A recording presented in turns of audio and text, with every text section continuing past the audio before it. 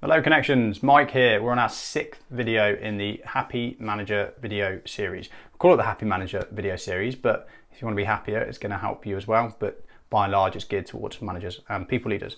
So most of our previous videos have been around mindset, towards being healthier, towards being happier, towards being more balanced. Today, we're going to go a little bit more into specifics and tactics, and we're going to talk about our physical health, our fitness, our bodies. Why is this so important today then? You might be saying, I'm a manager in a bank. Why do I need to know anything about fitness? Well, again, if we go back in time 50 to 100 years, most people would have, not everybody, but most people would have had relatively good fitness because they had to move for their jobs, they had to move stuff around, they had to generally be active to survive. Today, that couldn't be any further from the truth. Most of us sit for our jobs, so we spend extended periods of time in an unnatural position, which affects our posture. Most of us just don't move enough, something that was exacerbated by lockdown. We now have virtual working, so lots of people, if they don't check or consciously try and address it, we can legitimately get through a day taking less than 2,000 steps, which has been unheard of in human history before. It used to be impossible to do so. There's other changes as well, isn't there? We don't carry our shopping anymore. We've got trolleys. We don't even have to go shopping. We can have it delivered to our doors. We can order food cooked for us. We don't even have to go through the process of cooking it to us. So we're a far field away from where we used to be. So moving is no longer built into our lives. It's something we have to consciously make happen. You as a manager or as a people leader, you've got to do that as well, because it's going to make you feel like crap if you don't, and people are going to look up to what you're doing and they're going to see you as a role model.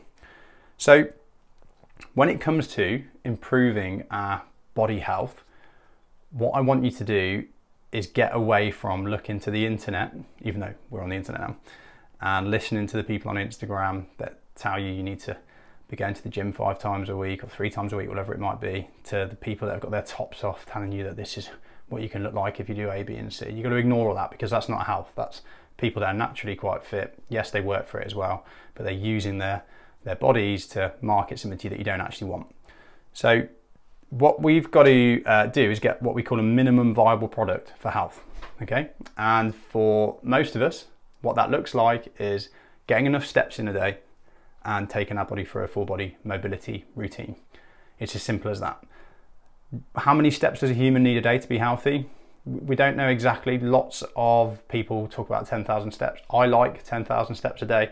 I do about a step a second, which works out roughly to about 1 hour and 40 for me to do 10,000 steps over the day.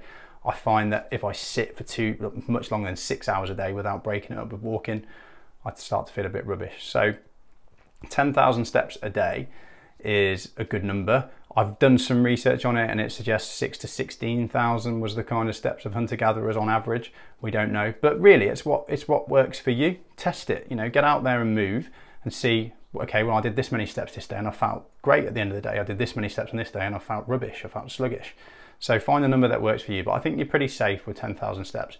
Now what that does is, it obviously makes you feel good, but it works your heart and your lungs. It keeps your heart and lungs healthy. When your heart and lungs are working, they stay healthy. The body works on a use it or lose it principle. When you're not using your heart and lungs, they start to get weaker. You become more susceptible to disease, more susceptible to issues, and you just generally, your metabolism drops and you don't feel very good. The second one then is a mobility routine, and this is to help you with your posture. Again, the body works on a use it or lose it principle. So if you don't use certain parts of your body for long periods of time, they start to switch off. And what we commonly find is that because we spend a lot of time seated, bent over forwards, all these muscles on the back here start to dissipate and not work very well. All these muscles on the front start to get tight. All these muscles here get tight. We start to feel tension in our necks. Where posture goes off, we're more prone to injury. So minimum viable product, we need to make sure that we're moving our joints for a full range of motion every day. That sounds complicated, but you can do it in less than 10 minutes. And if you head over to the Better Happy website, you'll get a little pop-up come up to give you a free download. You can actually download a guide there and it's got our workplace mobility routine in there. It's there for free. So that shows you how to move your body every day for a full range of motion in less than 10 minutes. I recommend doing that twice a day. So if we're getting enough steps in, and we're taking our body for a full body mobility routine once or twice a day, we're doing enough to have good physical body health. You don't need to do any more than that. What will probably happen is you'll feel good about that and maybe want to do more, but just to achieve baseline body health, that's all you need to do.